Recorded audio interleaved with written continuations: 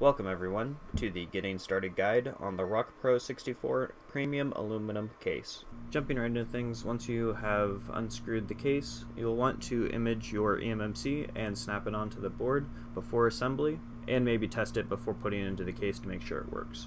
We can see that the chip and the heatsink are slightly off center, and so when we flip it over, we want to make sure that they are lined up.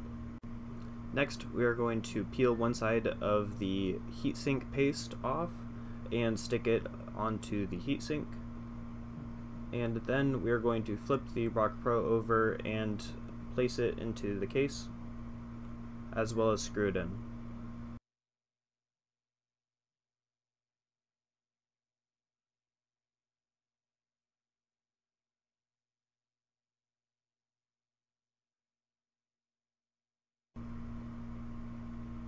Next, making sure that the sides are aligned with the ports, we are going to screw them on.